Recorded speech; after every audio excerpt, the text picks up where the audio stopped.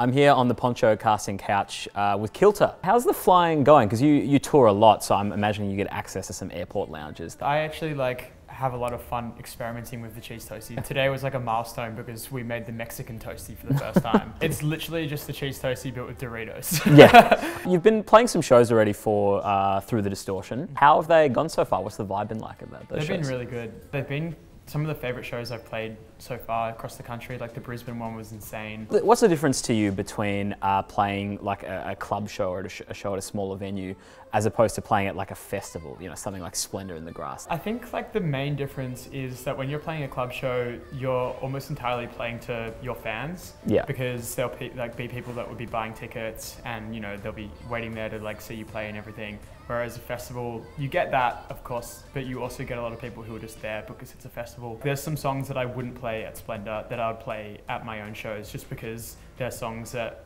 like the fans might like, but might go like a little bit over the head of people who are just there to like have a good time. Do you party hard either before, during, or after you play a show? I wish I could say I do, but honestly, like the day is a long day now. Like the show's gotten to the point where it takes us the better part of the like afternoon just to set up and sound check. By like 12:30 when I finish, like I just want to like sleep. There's a South African rapper on Through the Distortion. I wanted to ask, how did that come about? I found him on a website called OK Player. What's his name? Espacio Dios. Okay. I found his stuff on SoundCloud through this blog, and it was all just like really, really cool and unique, but also like very rough. So I sent him a couple of like ideas, and the one that he chose, which is Treasure, was actually like his least favorite of the whole bunch I sent him. But he said that like when he got in the studio on it, like he just had some ideas that he'd never had before on like other songs. How do you pick the people you want to like remix your songs when you put out like remix packages? Kind of two things you consider. The first is having like variation across the package.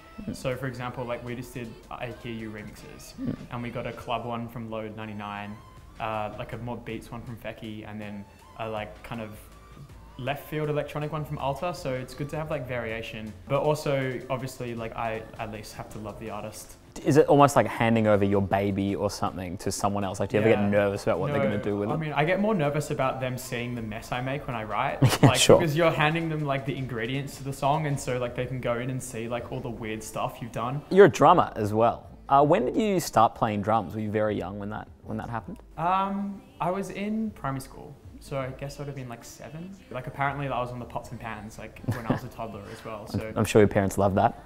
Yeah, my parents are both musicians, so they they did love it. It's their fault, if anything. How do you think being a drummer has affected the way you produce music, as opposed to maybe other producers who don't have that drumming background?